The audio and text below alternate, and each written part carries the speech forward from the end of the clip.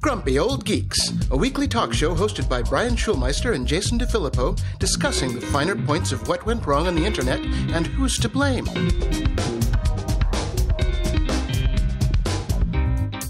Welcome to Grumpy Old Geeks. I'm Jason DeFilippo. And I'm Brian Schulmeister. Brian, I was doing something this morning, and I did something. Well, usually people do. Well, sometimes when you're doing something, it never comes to the did part. But so I've set us up a new way that people can donate to the show. Oh, yeah? Yeah, Stripe has come out with a new easy way to make little payment pages.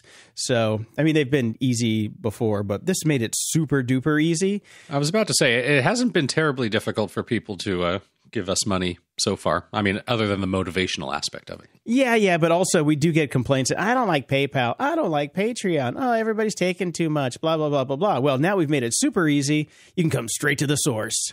So you can set up for one-time donations or recurring donations if you are so inclined. That'll be over at gog.show/donate. And it goes straight through the credit card processor. No secondary middlemen taking that pound of flesh from us like we talked about on the last episode, the rise of the middleman. Okay. Well, I've heard many good things about Stripe, so I'm looking forward to trying it firsthand. I've used them for years. They are, I mean, you remember the old days with setting up payment processors, Brian? Oh, yes. Oh, my God. Yeah. No, it's a brave new world. Yeah. I mean, back in the day, oh, my God. I mean, just the technical side of it, all the different plugins that you had to do and all the hooks and all that sort of stuff. But and then the other side of it where you basically had to put down your firstborn child to the bank to get them to let you take credit cards. And oh, yes, what a nightmare. Oh, yeah. And just making sure that your server was compliant. Oh, yep. That was fun. That was so much fun. So glad those days are over. You kids have it so easy these days. You fucking do. You really do. Anyways, a couple of people have sent this story to us, and we talked about it when it first got announced and how ridiculous it was. But Amazon is rolling out their, I can't remember what they call it, Sidewalk? Amazon Sidewalk, which is we are going to go ahead and take that bandwidth that you pay for and give it to your neighbors for free. Socialism. Program. Yes, socialism of a sort. And, you know, in and of itself, it's not, you know, a terribly horrible thing if you really wanted to do it. There are some security issues, obviously, but, you know, a little bit of internet socialism, I suppose. The problem that I have with this, as is the problem that we have with almost all services, is that it is opt-out, not opt-in. Exactly. So, yeah. So that is coming in, I believe, 9 days. So now's your chance. This is your friendly reminder. Go into your settings. They've made it at least somewhat easy. I mean, as easy as anything can be with the Alexa app, which is a cluster F of epic proportions. But open up your Alexa app, go to More and Settings, and then Account Settings, and then select Amazon Sidewalk and turn that bastard off. Now, you would think that there would be a very easy way to do this by saying, hey, lady in the tube, turn off Sidewalk. But nope. That would make sense.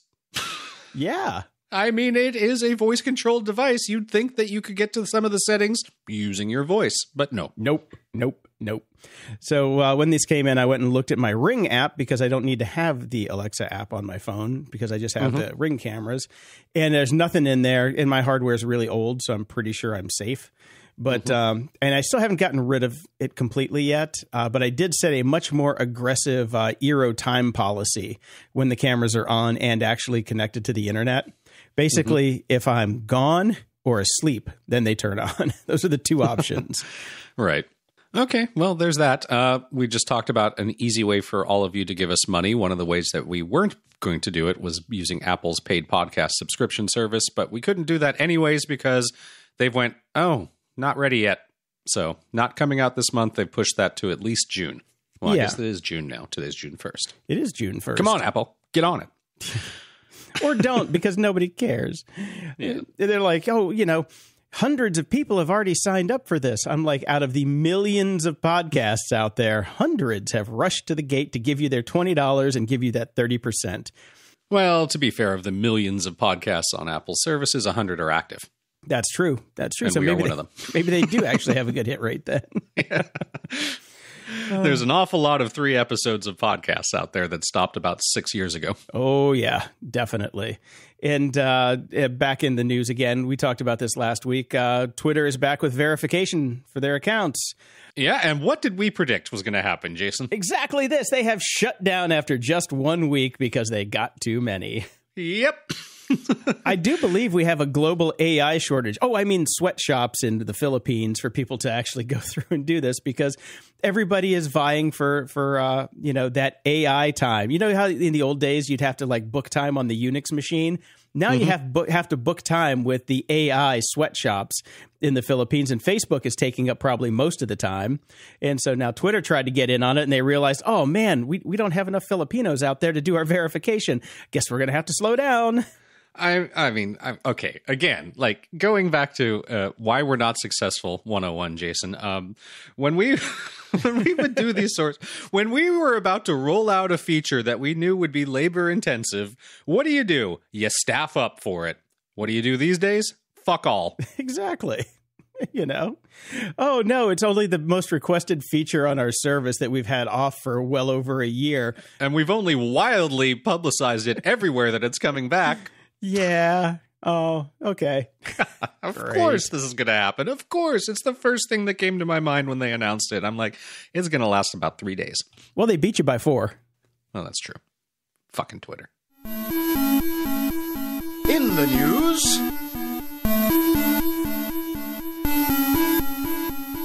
Well, we could do a whole NFT headline segment again, but why bother? I think we have reached peak NFT with this one. Ralph sent us this article. He says, "Hi, Grumps. This article describes what could be the ultimate NFT property encompassing this absurdity of the concept. Can't wait to get started on creating my next invisible masterpiece. I can use the cash." And this is the world's first invisible sculpture, sells for a whopping $18,000. And this is by an Italian artist, Salvatore Garau. Garau? Garau. Who cares? He didn't do anything and he sold it. Yeah. Now, so good on him. No, but you should know that this invisible work of art represents a void, a technically empty space that is actually occupied by the energy of the sculpture. Now, here we go. I want to point something out here. Here's one of his quotes. "The successful outcome of the auction testifies to an irrefutable fact. The void is nothing but a space full of energy. And even if we empty it and nothing remains, according to Heisenberg's uncertainty principle, that nothingness has a weight." I looked up Salvatore Garau. I know where that void is. It's in between the ears of the person that bought this. Physics is not listed on his fucking resume. And yeah, go look up Heisenberg's uncertainty principle and you will know that it has nothing to do with what you're saying. Look okay. So here's the thing. Now, I get it. You remember very well. I dated somebody for a very long time that was in the art world, and yes. I had to go to many art shows with her. I know.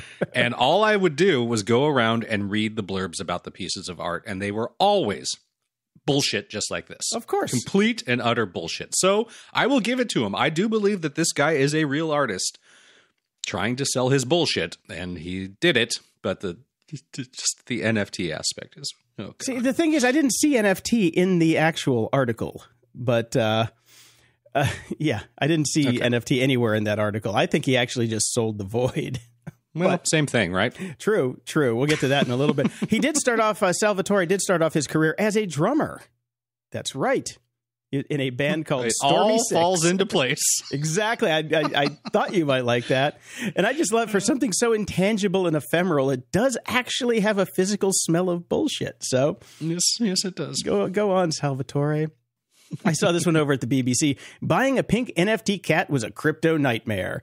And she goes through the entire process of trying to buy an NFT and how stupid it is and how much money you actually have to pay on top of it. But this is the best part of it. This guy, David Gerard, he wrote a book called The 50-Foot Blockchain, or Attack of the 50-Foot Blockchain, sorry.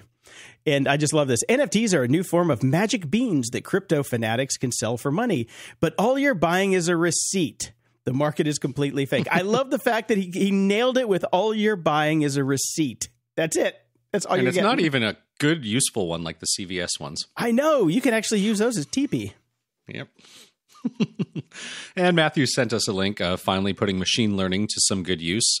This is from MIT. And of course, it does talk about machine learning, but you had to have it. You got to know what's coming in the headline. Artificial intelligence systems could help counter the spread of disinformation. I know. I'm still beating that drum. I have to realize that journalists have just decided that machine learning and artificial intelligence are interchangeable, often in the same article, and that's just the way it is.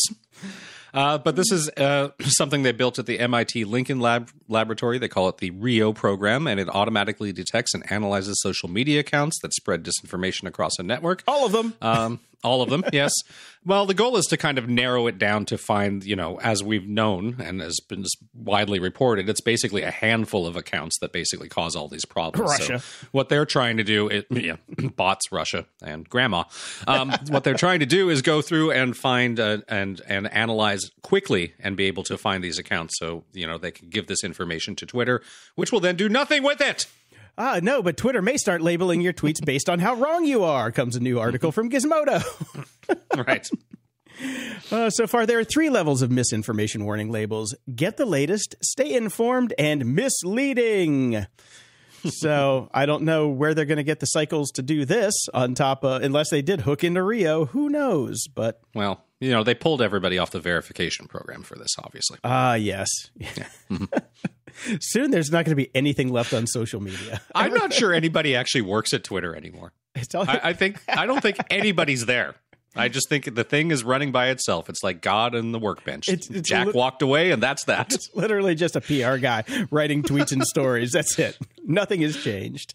We didn't even put in the fact that they have a new subscription thing coming up called Twitter Blue, which lets you undo a tweet and change the color of your page, which I thought you could already change the color of your page when you go down to profiles. But when do I get to add twinkly stars? I don't know. Oh, actually, I saw one of the funniest things I actually saw on Twitter was like some kid had posted. I know what you're gonna say. Boy, I wish if only you could put the song that you were currently listening to on your Twitter page so people would know about it. And somebody was like, wow, we've finally reached the generation that doesn't even remember MySpace. Exactly. I thought that was great. Oh, it was great. And I felt so old. Well, way it goes, man. Anyways, another fun thing happened on Twitter. There is a company called Lemonade, which is a fast-growing machine learning-powered insurance app. And, we can all sit and say, wow, what a horrible idea, but it is the way everything's going, sadly. Of course, they're going to start to use AI, and they put out a demonstration of how their AI analyzes videos of customers when determining if their claims are fraudulent. Needless to say, it did not go well. No shit. Really? Yes. So all of a sudden, people that were using Lemonade to get basically cheaper insurance found out that Lemonade is collecting more than 16,000 data points about its users, 100 times more data than traditional insurance carriers. And then all of a sudden, they realized, do we want this to be happening? No, we do not. And do we want an AI to analyze our video saying, look, at my car, it got hit? Oh, wait. Are there problems with AI? Like institutional racism? I think there might be, Jason. There might be. Is this a good idea? I don't think so. But I do like it's called AI Jim. I know. And there's the whole story in there about how they're going to charge Jews more because they have more candles at Hanukkah, which represents a greater fire risk, so they have to be charged more money. I mean, you can't make that shit up. Come on. No, you really can't make this shit up. It's pretty great. It's a great story and well worth a read. So here's the fun part. Yeah, the funny part about this is, now this is like a sausage maker tweeting pictures of the abattoir where they're killing the cows. Nobody wants to see how the sausage is made. Yes. We know how this is working. We just don't want to really know how it's working. Yeah. And I did an interview. Well, I produced an interview with another like a real insurance behind the scenes data guy. And they've been using voice analysis and voice stress analysis for a long time to figure out if you're lying or not. So this is nothing new. They're just smart enough, because they've been around the block a few times, to never tell anybody, or at least not the public. So, I mean, I suppose we should laud them for transparency, I guess. I don't know. I think they get a ding for dumb fuckery. Yeah. Now, speaking of dings for dumb fuckery, WhatsApp has walked back their privacy policy. So we were talking about this and now that Facebook owned it. Everybody was worried what was going to happen. And one of the things that happened was, here's our new privacy policy. And if you don't accept it, we're going to basically start first, we're going to lock down your account. And if you still don't accept it after X amount of time, you're not going to be able to use your account at all. And then you're going to get kicked off the system, all because you don't want to click on something that says that you're not going to read anyways, that you've clicked on 1,000 times on 1,000 different websites. But whatever. Click this privacy policy or we kill this puppy. Exactly. Now they went, oh, okay, maybe we're not going to do that because people started to leave the app in droves. Well, so rather than have a ghost town, they went, oh, okay, never mind. And of course, they said there's confusion and misinformation around the updated policy. No, there's fucking not. No, it's fucking not at all. The only confusion and misinformation that was going on was in WhatsApp itself, not the rest of us. We all knew. That's why people left. Yeah, you're trying to hold them hostage, and they're like, well, no, see ya.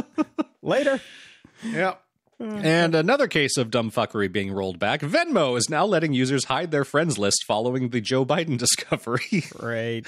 So somebody at Venmo finally went, maybe financial stuff shouldn't be social. Or at least let's give people the option to start to hide things better. No. That's not the conclusion they came to. The conclusion was, oh shit, we got caught, and now it's basically a big thing, and now we have to roll it back. We have to give it to them. If this Biden thing had never come out, it never would have been an issue for them. They would have just kept on doing what they're doing.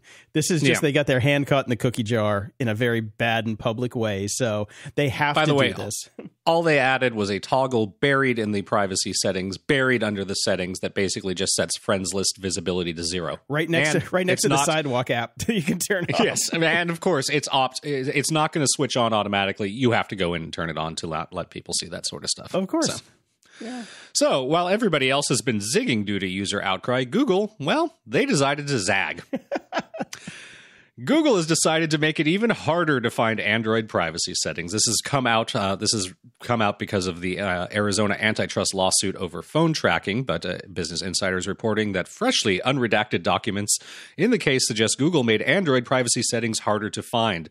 When they tested OS releases that surface privacy features, the company reportedly saw greater use of those features. Go figure. And decided that's a problem. And aimed to put them deeper into the menu system. They also successfully pressured phone brands like LG to bury location settings as they were popular, according to Arizona's attorneys. Popular to who? So yes, if you give people privacy settings that are easy to find, they will turn them on, and that is bad for these companies, so they're going to hide them again. Yep. The return of the dark design pattern. Great. It's been a while. I love this one. Watch Elon Musk's Boring Company test its Tesla tunnel system in Las Vegas with members of the public. We are all beta testers now, Brian. Period. Well, if you're going to do it in any city in the world, get them good and drunk in Vegas. Exactly. Hey, the buffet is on the other side of the tunnel. Just get in the car. What went into the tunnel in Vegas stayed in the tunnel in Vegas. I was watching the video on this and a little cramped for my taste. My claustrophobia kicked in, and then there was one video where they got up to 116 miles an hour in a Tesla in this tunnel with a real driver with about, I don't know, like maybe less than a foot to spare on either side before you hit the wall. If that thing would have hit the wall, it would have flipped, it would have corkscrewed basically, and then probably exploded. Well, on the plus side, he's created the only place on the planet where I would actually trust autonomous driving. There's nothing to hit. There's no stop signs. You just go straight. Here's the fucked up part. They weren't using autonomous driving during the test. They had real drivers.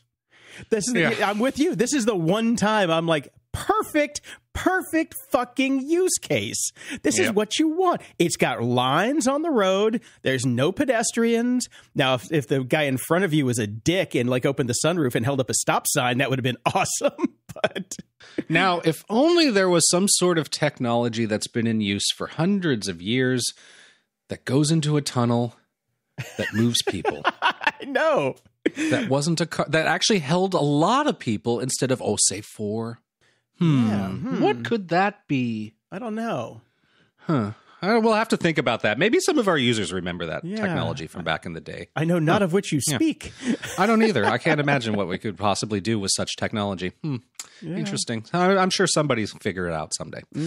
Speaking of Tesla, and their leave from California to Texas because they don't want to pay taxes now that they've reaped the benefits of all of California's, everything that he got here to get his company started, including all the engineers that came from California universities that we paid taxes for. Fuck you, Elon. He took off and left for Texas because, no taxes, but bit of a snag.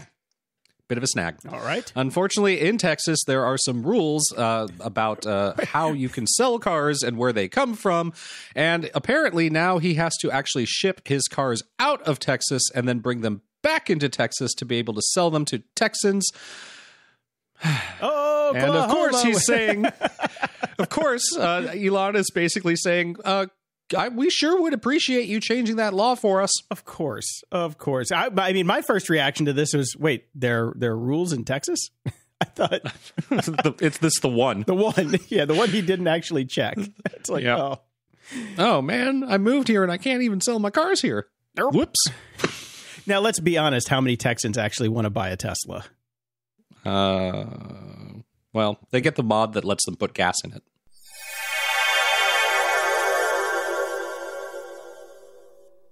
Today's episode is sponsored by Private Internet Access, America's #1 virtual private network, also known as a VPN. Even if you use incognito mode, your internet service provider is storing your browsing data and many times even selling it. But Private Internet Access, or PIA, can help. PIA encrypts and reroutes your internet traffic through one of its own servers, hiding your data from your internet service provider or network admin. And with servers in over 75 countries, you can get unrestricted access to geo-block content around the world. PIA comes with an easy-to-use app and browser extensions for all devices, a rock-solid privacy policy, open-source security, advanced customization settings, and it was just ranked the fastest VPN in the world by PC Mag. If you sign up with PIA right now, you can take advantage of a special deal only for GOG listeners. By using our link, gog.show/VPN, you can get complete digital privacy for less than $2 a month and 4 extra months for free, which means only $1.98 a month and up to 83% off. That's so much more inexpensive than virtually every other VPN on the market. And if you get it right now, you can take PIA's 30-day risk-free challenge. You can try it out for 30 days and see if you like it. If not, just return it for a full refund. So go to gog.show/VPN and try out the best VPN on the planet completely risk-free. That's gog.show/VPN.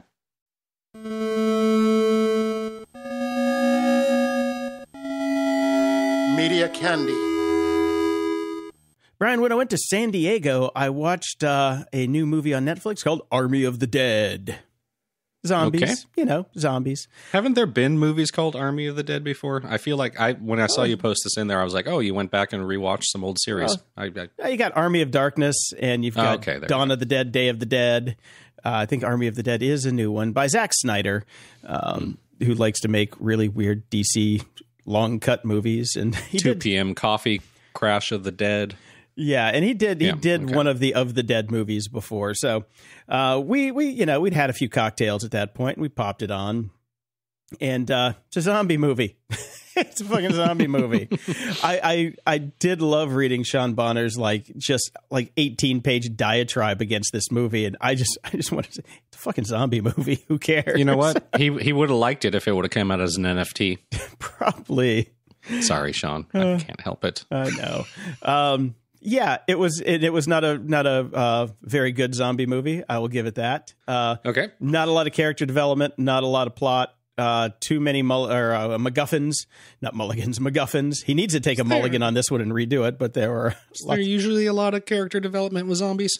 Yeah, sometimes. Sometimes you get some good ones. Shaun of the Dead, for example. Best zombie movie ever made, in my humble opinion. I agree.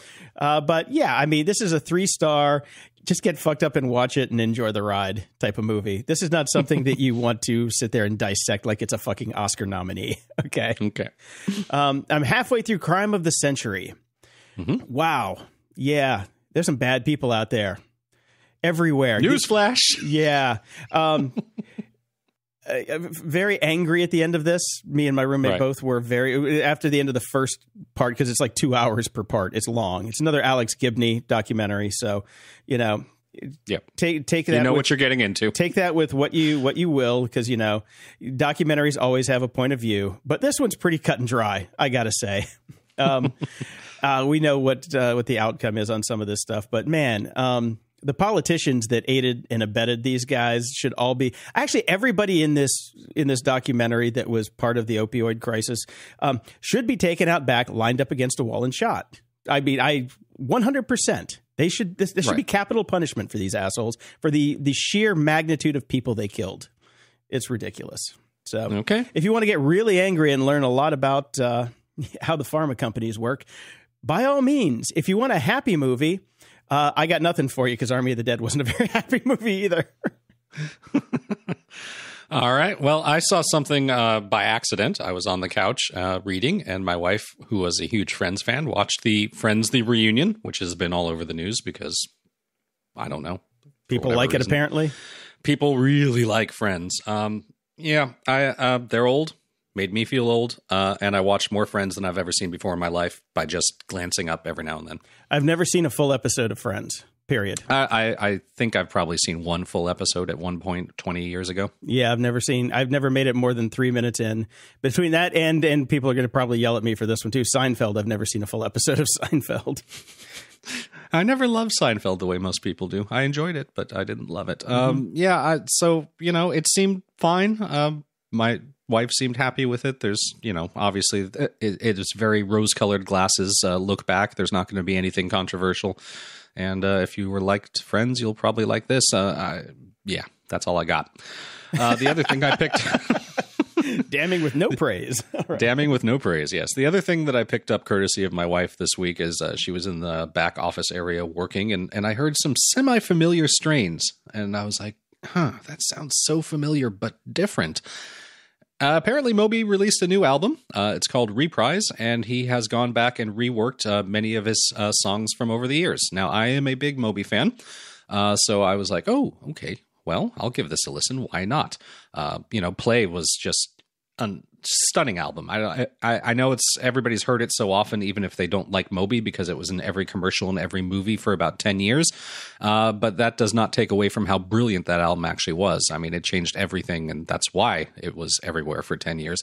So I went and listened to Moby Reprise, and if you wanted to take every single really good Moby song and rewrite it so it sounds like you're in a spa and about to fall asleep and get a nice massage, this is the album for you. All right. Otherwise, go back and just listen to the original albums. Okay. Much better. And if you want ambient Moby, may I recommend Moby's album called Ambient that came out in 1993, which basically lived in my clock radio CD player because I'm old, back in college, and was my go-to just play it all night long album, and it's wonderful. Ambient says what it is on the tin. It does exactly what it said on the CD, whatever that is, kids. And speaking of stuff that we listen to, our Discord channel had a big link that everybody was getting into, and it's how well can you hear audio quality, and it's on NPR's website, and you can go give that a listen. I tried it out, and I thought my ears would be dead at this point because old and because concerts and all that sort of stuff. And if I used my AirPods, could not tell the difference, but when I put on my fancy Sennheiser headphones, I could hear the difference from 4 out of 5. So not so bad. Yeah, interesting. Okay. I haven't given it a shot yet because I haven't been in a place where I can listen without dogs barking or TVs blaring. So right. I definitely want to give it a shot because I know my ears have gotten better since I started podcasting, but, way too many punk rock shows as a kid with no earplugs and the fact that we're old now, so you lose all those high frequencies. So yeah, whatever. I'll try it. Ups and doodads. Well, I'm trying to get everything settled here before I actually do my final move to Toronto. And one of the things that I'm doing is basically taking care of my mom and setting up all her technology. So hopefully it'll stay together with duct tape and all that until I can visit for Christmases and all other types of things. And one of the things I needed to do was get her a new tablet because she had a very old Android tablet that she would use to read and whatever around the house. So I did some research and I looked at like the big Samsung ones that are out, and they're as expensive, if not more expensive, than iPads at this point. But one that isn't is the all-new Amazon Fire HD 10-inch tablet, 10.1-inch, 1080p, full HD, 32GB, latest model 2021 release, black without lock screen ads, because why would I force my mom to watch more ads? $184.66, including tax. It's a solid piece. It does everything that my mom would need it to do. It's great. And it's like, a quarter of the price of an iPad Air. Well, yeah, an iPad Air. If you just got the regular iPad 10.2-inch iPad Wi-Fi 32 gigabyte space gray, that would be $364.26. Okay, so it's half the price of that. Yeah, a little less than half. I know this because I've had my 9.7-inch iPad Pro around forever. And I remembered long ago that I'd offered it to a friend of the show, Fogarty, and I took it down to San Diego and I gave it to him with all the cases, which cost 10 times as much as the iPad itself did, and the old Apple One pencil. Then when I came home, I realized, oh shit, that's the iPad I use on my teleprompter when I want to read things on the screen. Whoops. Yeah, so I ordered an iPad 10.2-inch iPad Wi-Fi 32 gig space gray for $364.26, including tax. Should be here in about a week. Look, I would never use a Fire. I'm addicted to my iPad, but my mom is not in the Apple ecosystem at all. And it does everything that she wants to do easily because she reads on Kindle. She listens to audiobooks. She'll be able to watch shows from Amazon Prime. It is perfect for her. And if you're not in the Apple ecosystem, it is a solid, good tablet, and it's cheap. It's funny. I had a bunch of the Fire tablets. I had like a 7 and an 8, and I ended up giving them all away to people when they came over. Like I gave one to my friend Jason Sanderson. He was flying back to Europe. And he's like, I got nothing to do for the whole flight. I'm like, here, have a tablet. Take this. Have a tablet. The sad thing is I don't think he could get it all connected and download anything before it went. So he had a tablet that I think he could probably play solitaire on for 10 hours or 12 hours. But yeah, I mean, they feel cheap most of the time. I mean, it's like the plasticky thing. It doesn't have the heft of an iPad, but they work. They actually do work. So for, $184 for a 10-inch tablet, not bad. Yeah, not bad at all, man. I recommend it. Also, something else is out and being reviewed now, the Apple TV 4K review 2021. This annoys me because I have an app. I just bought an Apple TV 4K 2020, and it does not have the new remote. Why did you buy a new Apple TV? Well, I didn't just buy it. I bought it a couple months ago for Toronto. Because we needed something over there, and Okay, pro tip, man: get a Roku and then just launch the Apple TV app. That's the best way to do it. I should have done that, but I didn't. Anyways, the review is basically like, this is great, and they finally fixed the remote. And apparently, I can just go get the new remote for $60 now. Thanks, Apple. Yeah, or you could just use the Apple Remote app on your phone for free. Yes, which is what I do because I still have an Apple. I have an Apple TV. It's the one right before they came out with the 4K with the remote from hell. Yeah. But now that I've got the Apple TV app on my Roku, it's literally collecting dust. It does nothing that the app doesn't do. So thank God for that. I got the Zoom PodTrack P8 podcast recorder. Okay. Woo! You don't have enough things to record podcasts at the moment? Well, I'm doing that show on Adorama. And in doing that, there's a bunch of stuff that I want to test. They're sending me a bunch of stuff, but this one I wanted to have for me because I want to test this, and I'm going to test it on this week's show. So if you go to twitch.tv/AdoramaXP on Wednesday at 5 p.m. Pacific, 8 p.m. Eastern, I'm going to do kind of a side-by-side of the PodTrack P8 and the Rodecaster Pro. Because there are definitely some differences there, but the PodTrack P8 is $499 and the Rodecaster Pro is $599, which is, it's a small difference, but you get 6 inputs on the PodTrack P8. But here's the one thing that I totally forgot, which is why I didn't buy it in the first place. It only records at 44/116-bit. Okay. So you can't get any high quality stuff. I also got the Bluetooth adapter for the Zoom, but I'll go into more detail on the show because there's a lot of other reasons I wanted to get something like this. But yeah, it's so far I got it last night. Here's the thing, man. Holiday going in the morning on Amazon. Would you like it today? Sure. How much extra? Nothing. Free. Okay. I'll take it. And that is why Amazon is taking over the world. Yes, that's why Amazon is in the middle of so many antitrust lawsuits right now, too. But hey, what are you going to do? Have you ever heard of an app called Drafts? No. I've heard about it for years from the Markdown community because they love it. They love it. And I'm like, okay, I had it forever. And then I'm like, okay, just over the weekend, I'm like, let me give this a shot again. I opened it up, looked at some tutorials, and ended up buying the Pro Edition for like $25 a year because it syncs with all your devices then and all that stuff. It does one thing It actually does a ton of things, but it does one thing really, really well. What's that? I press the button and it gives me a new text document with focus like set to start typing. That's it. One button, one every click. editor do that? No. On the iPhone, you got to like start a new note. Like if you use the Notes app, you got to do all this stuff. This, you press the button, boom, start typing, or press the microphone and dictate into it. Then it saves it, puts it out everywhere, and you can hit it up later. That alone, because I'm always coming up with ideas. And I'm like, I don't want to get the notes and do all that. This one, I literally just press one button, go, done.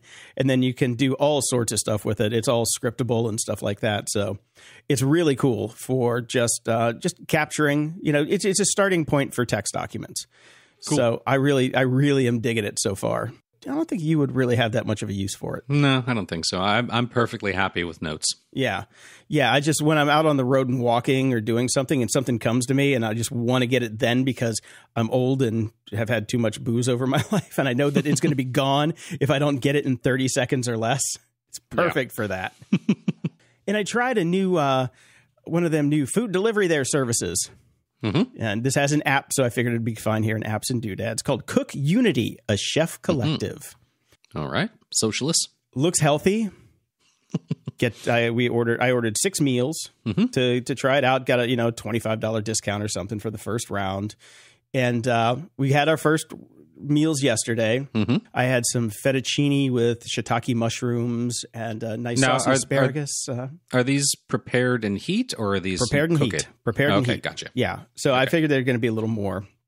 And that's fine. I was looking for prepare and heat.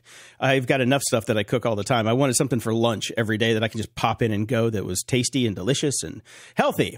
Well, let's talk about healthy. In my household, we don't use salt, period. Yeah, me too. So imagine my surprise when I actually dive into the nutrition facts on these. Salt. Oh, well, that's how you make these things tasty, Jason.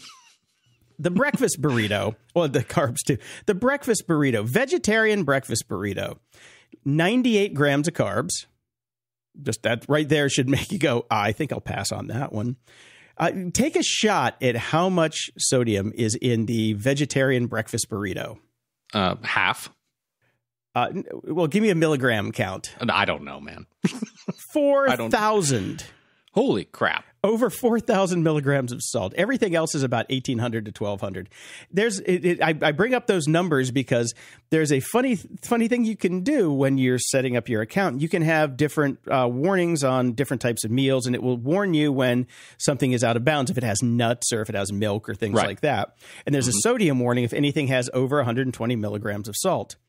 There are no recipes that you can buy from Cook Unity that have less than 120 milligrams of salt.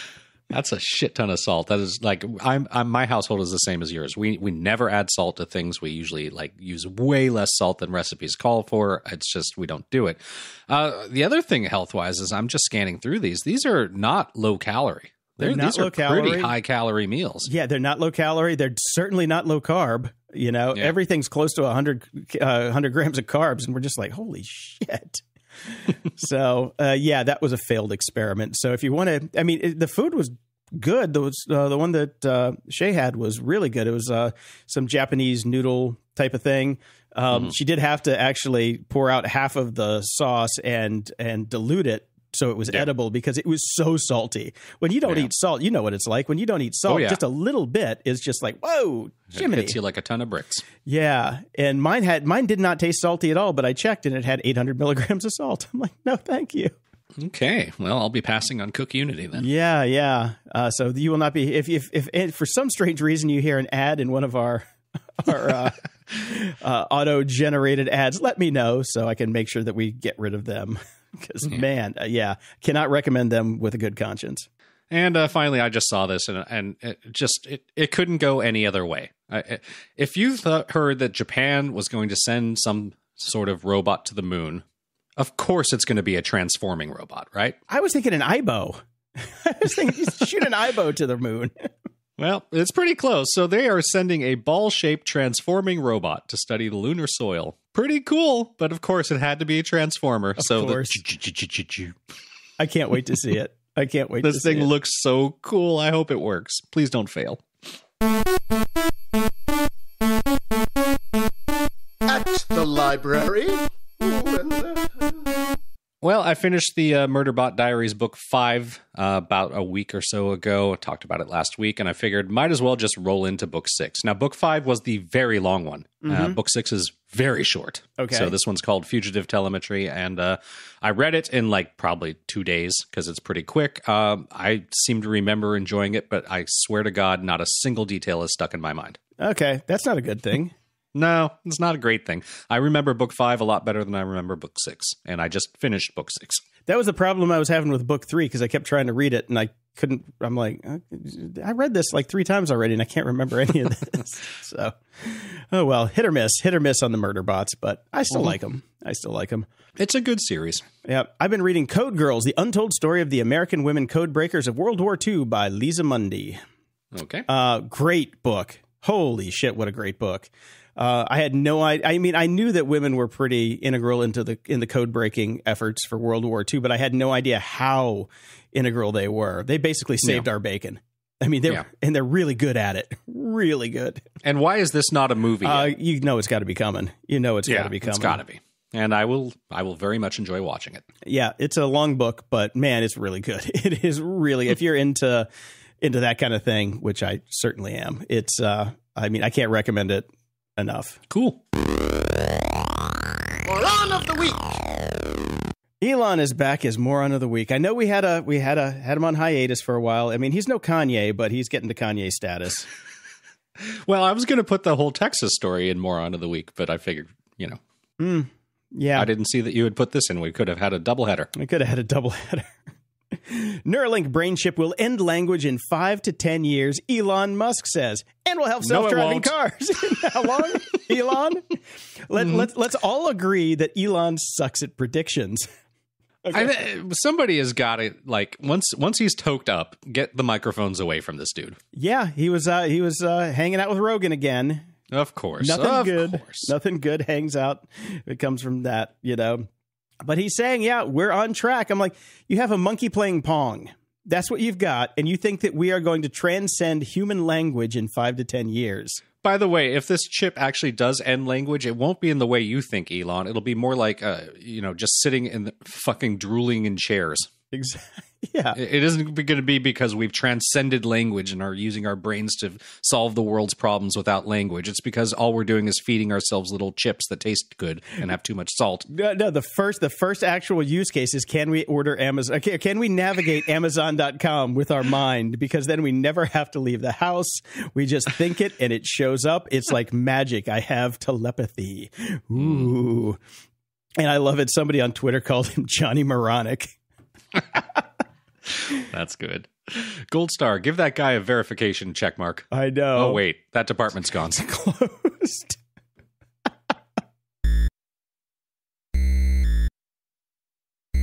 Security? Ha!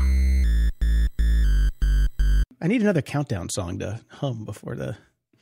4, 3, 2, 1. Earth below us. On the next episode of Grumpy Old Geeks, your top 10 countdown songs. I have to dig up 3, 2, 1 Contact then. Contact, it's the feeling. It's Sorry, the answer. All I've got is Everything endless happens. Sesame Street counting songs because of my kid. 1, 2, 3, 4, 5, 6, 7, 8, 9, 10, 11, 12. That was the Pointer Sisters. Yeah. I mean, there's amazing YouTube compilations that have been put together of different Sesame Street clips for different purposes. It's one of the few times I've enjoyed YouTube as a parent. Anyways, Where were we?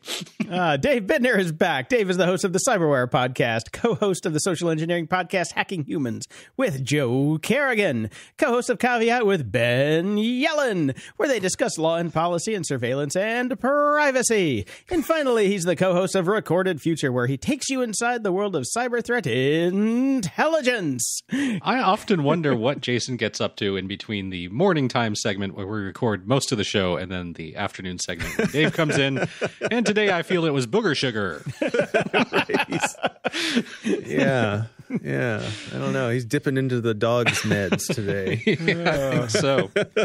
I tell you, man, I've been watching that Oxy documentary. It just kind of got me inspired. What can I say? Yeah. For people who are wondering what we were chatting about at the beginning, we have a countdown on our recording software, and it has a mind of its own, and it starts At 6? at 6. Randomly? Yeah. I don't know why. I have no idea why, but Because 5 just wasn't enough, Jason.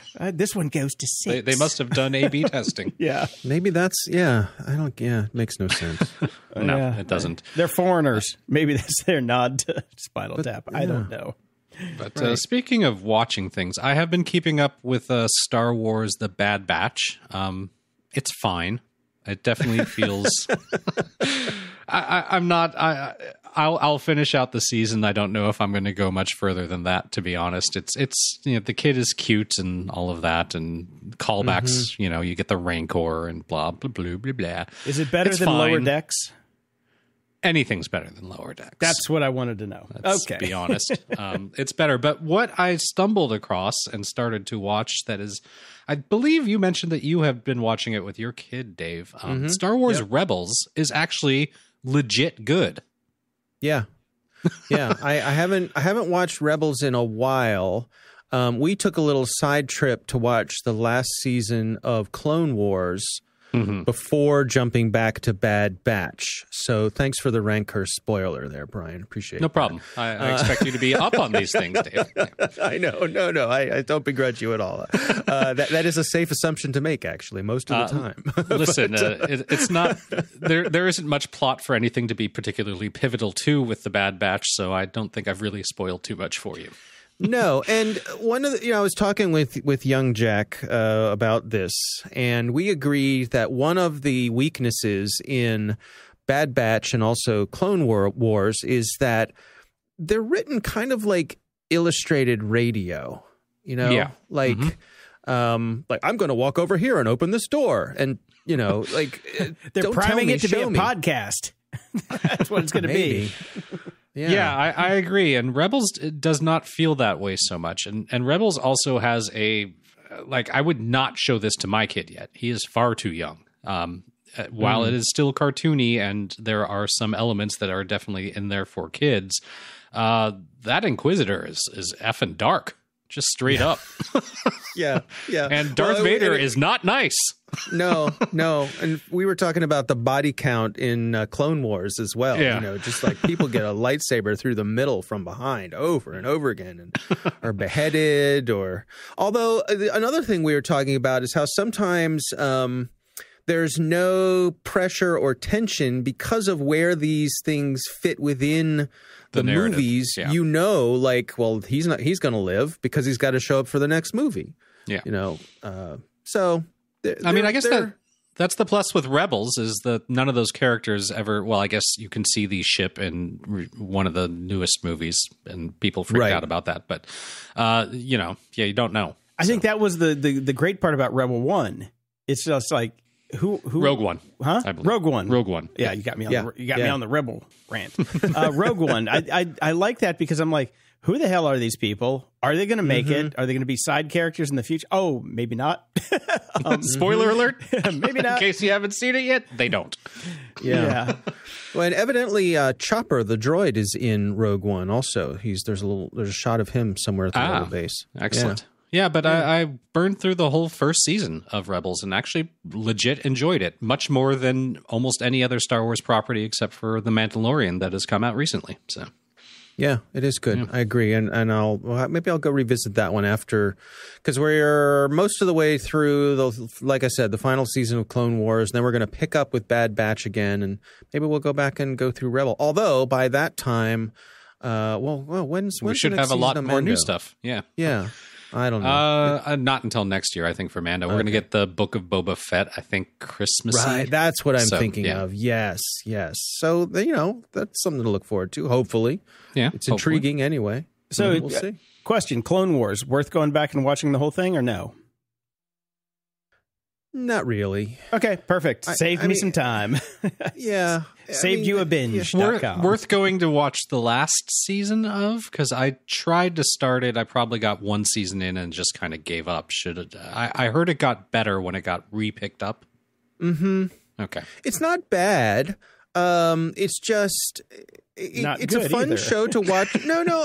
Let me put it to you this way: if I were watching it on my own, I would not make it through. But because I'm watching it with my son, we're enjoying it together, and it gives us things to talk about, and that makes it worthwhile. So I don't think Bam Bam is going to really add to the conversation about the universe. Well, maybe you should watch Cruella with Bam Bam. Yeah, you got a little bonding movie there. Yeah. Well, Dino's the barker, so he may be the one to really jump in. But Bam Bam does watch the TV. Whenever we're sitting in the bed, Dino will sleep, but Bam Bam staring at the TV intently and barking at different passages. Her favorite is Shark Tank. When the Shark Tank theme comes on, she will get her spot and stare at the TV the entire time we watch Shark Tank. She loves the music, and then she will just intently stare at the TV while we're watching. She's like, oh, that's a bad deal. Don't. No, Mr. Wonderful's not. No. Don't go for a royalty deal. Royalty deals are stupid. Don't do it. I can just see it in her eyes. She knows. We had a dog. Pup treats all in on this one. Yeah. The first dog we had after we got married, sort of our practice dog. We're going to get a dog and see how that goes, and then we'll consider having children. So if the dog survives, we can have a kid. Exactly. That was how we did it. And so we had this great dog. Her name was Emmy, and she was a soft-coated Wheaten Terrier, which is a little Irish herding dog. They're sweet dogs, very smart. And she loved to watch the Westminster Dog Show.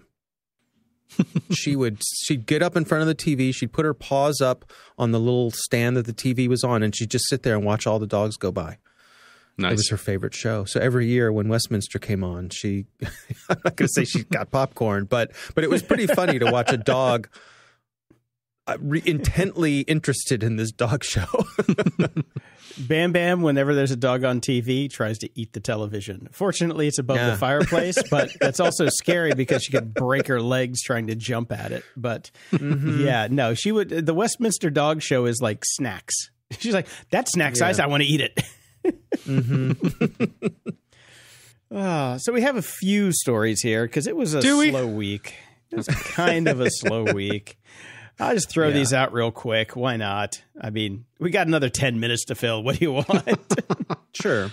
The FBI is going to start sharing compromised passwords with Have I Been Pwned, which I think is a good thing. Why not? Yeah. I think it is a good thing. Mm-hmm. From my point of view, this also speaks to what we've been seeing, which is a real concerted effort from both the FBI and from NSA to do a lot more public outreach. They've been really deliberate about this, and they're coming to us and asking to do appearances and interviews, and that's the kind of thing that you never used to get from, especially from NSA. They never. Yeah, I particularly enjoyed the outreach I got from the NSA this week when they emailed me and said, you really shouldn't have anything with that many carbs. As I was sitting down with my loaf of bread. Thanks, guys. Yeah. But they're being much more collaborative with both media organizations and folks in private industry. And I think this really points to that. I think it also points to the to Have I Been Pwned being the pinnacle of this sort of thing online, that they recognize this is the alpha database for this sort of thing. So why not be part of the thing that is the best? And it is that. Excellent. I for one, endorse this. Yeah, no, good for Troy Hunt. He's really built something there, which is fantastic. Mm-hmm. So yeah, he is, and he's such a nice guy too. He's like, Troy's got it all. He's like, that sounds like one the of those speech. guys you look at. Wow. No, I mean, it sounds Man like you crush. see him, he's got totally. I mean, he's a handsome guy. He's got a great looking wife. He lives in a beautiful house in Australia. I wish I was him. Yeah, he's just. That Troy Hunt is just dreamy, let me tell you. Because it started, your thing started out, and I'm like, he was a nice boy. And then he shot the president. Is how it kind of started in my head. I'm just like, oh, no. No. I didn't know there was such a crush going on there. No. And the times that I've spoken to him, I've interviewed him a couple times, and he's just delightful. You were all aflutter. I was a little nervous, I got to talk to Troy Hunt. He's not, not only is he well-spoken and he's got that charming Australian accent, but he's easy on the eyes too. So I got to tell you, the whole time you've been talking about this guy, because I'm aware of the name, but I've never actually seen a photo of him. All I can see in my mind's eye is the Simpsons Troy McClure. No, he's not that, but he's a remarkably handsome man, and I can't remember if he has kids or not. But he if has he does, two kids, I bet they're perfect. Yeah. They are perfect kids. Yeah, he's got two perfect kids, perfect They wife. do their homework. They eat their broccoli. It is it's just bliss. I tell you, bliss. Yeah, no, I hate him already. Oh, to be a fly in the Hunt household. No, Troy's a good guy. So anyway, good for him. Good for him. Good for Troy. Troy, you be you. Love you, man. Okay, well, this other one was just for shits and giggles. U.S. soldiers accidentally leaked nuclear secrets via study apps. So apparently there are sites where you can go make your own quiz cards, and they stay online, and they were found by Bellingcat. And, what is the code to launch this nuke? 1, 2, 3, 4, 5, 6. They could have listened to our show, and we knew that. But this is basically them saying that they're learning all the jargon that goes along with their job protecting the nuclear weapons across Europe. Oops. Oopsie. Yeah, and there was some location information as well, like which vaults actually have the weapons in them or not. Which are hot, which are cold. Yeah, the whole 9 yards. Yeah. Oops. That's just great. Yeah. Quizlet, check, prep, and cram are the ones that they used. They didn't use fucked? Okay. Yeah. Dope. Yeah. The other thing I put in here, just to sort of revisit this thing that we cannot get enough of, which is this whole thing with online privacy and how they're aggregating and combining our information. It's an interesting Twitter thread from a gentleman named Robert Reeve, who evidently works in the ad tech business. I would like to point out that the first thing on his Twitter bio is that he is a dungeon master. Yes. Stress cleaner. Okay. Yes. I think it's the Dungeons and Dragons kind of dungeon master, which is I'd assume, but Yeah. I read it as Robert Grieve, like he's grieving for the future. Okay. Again, Robert, you be you. So he writes, I'm back from a week at my mom's house, and now I'm getting ads for her toothpaste brand. The brand I've been putting in my mouth for a week. We never talked about this brand or Googled it or anything like that. And he says, as a privacy tech worker, let me explain why this is happening. Let me explain, Lucy. Yeah, and what I like about this and how this sort of relates to us is he says, first of all, your social media apps are not listening to you. This is a conspiracy theory. It's been debunked over and over again.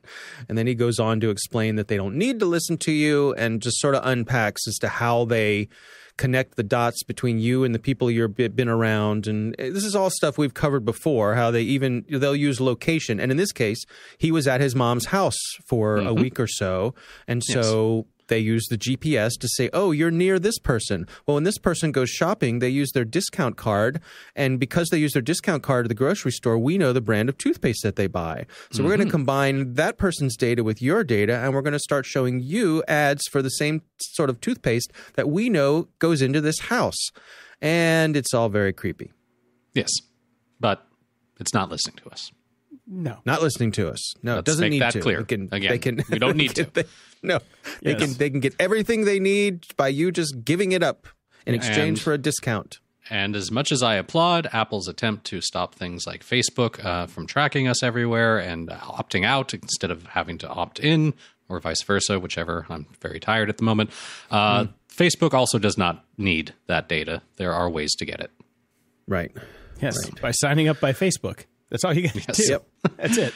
Yeah. Pretty much. Oh, fun time. So I have a link to the Twitter thread and also a thread reader unroll of it if you want to check out the details of how he gets into all the tech there. But Regular listeners of this show will find it's sort of a rehash of many of the things that we talk about, but it's all nice to have it all in one place. And if any of your friends come to you and say, I think my phone's listening to me, you can send them the link to this and I just slapped let them now. read it. I was going to say, just give him a slap. That's a Batman Robin slap right there. Right, exactly. I said, good day, sir. Yeah. And finally, we had someone write into us. Neil writes in, says, Hi, Geeks and Dave, listening to you in show 508 talking about the evils of Amazon Ring cameras. Like anyone who's interested in privacy, I like to keep things in-house, but I do have a camera looking at my front door and driveway. It's all simply on a Raspberry Pi and a couple of cheap USB webcams. It is seriously easy to do using Motion iOS. The videos and or stills are stored on the SD card. I personally store them for a few days and delete them, but you can easily move them to some cloud storage of your choice if you want, and everything is configurable. And he provides some links to that. Note that it is possible to install the Motion iPart without its own OS on an existing Pi or other single-board computer. Keep up the good work there, fellas, and stop promoting Chrome, Blue Yeti, and Amazon Ring cameras like you obviously do all the time. Stay grumpy. Yeah, I mean, I looked at this. It looks all fairly simple. It's not out of the box simple, which is the problem, right? People tend to be lazy.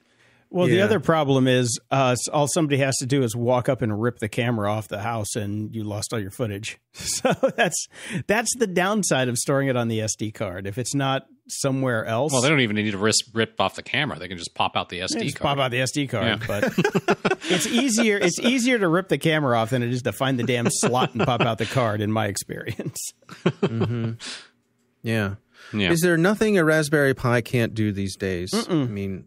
It's the tricorder of computers. Yes, right? I hear Twitter has installed artificial intelligence on it and is now running the verification program. A little callback to some earlier rants in the show, Dave. Sorry. All right, I'll take your word for it. No, I want to play with it, but then I'm like, no, I don't. So what, Raspberry Pi? Yeah. I even ordered a kit at one point. It is in a box somewhere collecting dust. Yeah, I gave mine away to a friend of the show, Monkey 13, when I moved from Chicago the last time. I had it Another there thing I've learned forever. this episode is if you just want to stop by Jason's house at some point, he will give you all the technology he's ordered and Yes. not done anything with. Actually, So far, I've learned he's handed out Amazon Fire Pads, he's handed out cameras, he's handed out Raspberry Pis. Just go by. Fries may be gone, but Jason's is still here. I had lunch with some friends this weekend, and I gave him a Shure SM7B and a cloud lifter. So what? Yeah. Oh man. I got extras. What do you want? I got to come have lunch with you, and you need to have a yard sale, my friend. That's what you need to do. You need to have Jason's yard sale and ham fest. See, I would rather give it to put the word friends out. than get.